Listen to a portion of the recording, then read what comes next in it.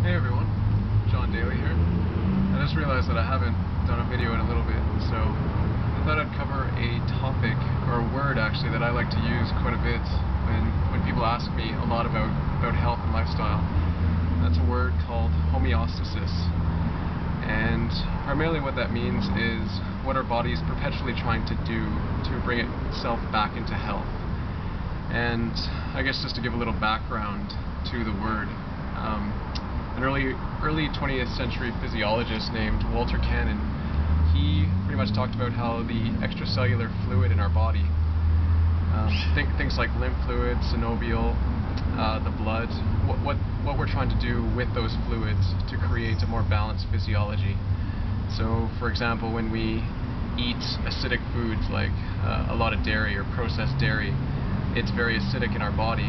So what our body will actually do is excrete minerals into the blood to neutralize the acidity, to make it more basic. So our blood is a 7.365 on the pH index scale, making it slightly alkaline. So our body's always interacting with the surroundings, whether it be the air that we're breathing or the food that we're eating. So homeostasis is a really interesting term.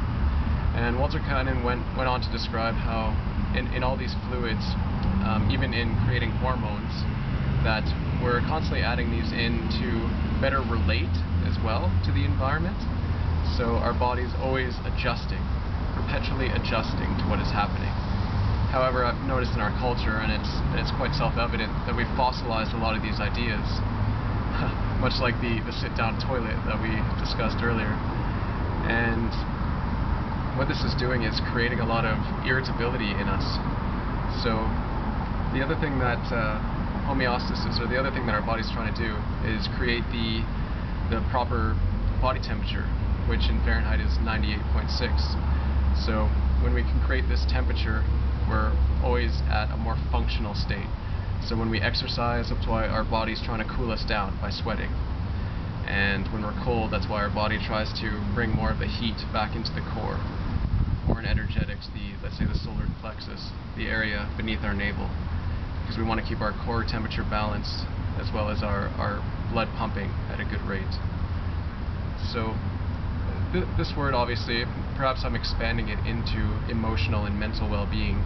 However, it's very much understanding what is real for us, what we're actually going through, being honest with ourselves, and this can even be relating to people. How we are sitting with the feelings that we have with people. Do we feel that we're being honest? Do we feel like we're holding regret or shame about things? And these are interesting topics that when we are very real about and honest with ourselves, we'll notice that we're putting less strain on our bodies, on our physiology, and this leads to kind of the next level of healing.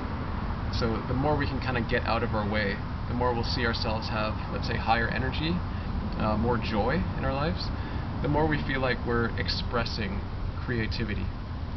And it's very helpful, obviously, when we can feel like we're expressing and participating and actively creating in the world.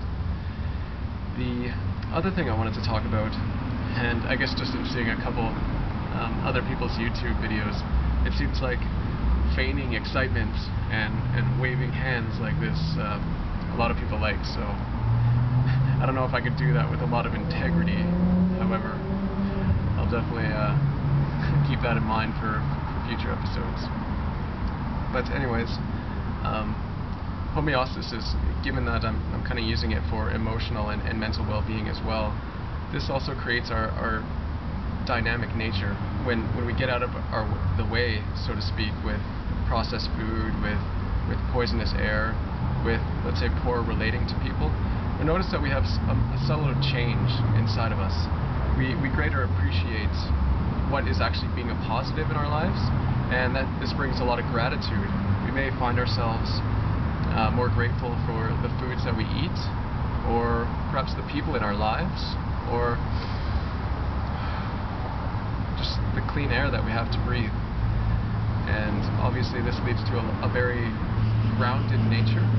And when we are a bit more grounded, you'll notice that having an irritated mind really leads to a lot of tensity, a lot of stress, a lot of acid in the joints, which is arthritic pain, as well as less energy, because our energy is always going places.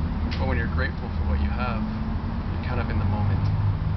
So, I wish you all the very best, and pass on any messages you have. Thank you.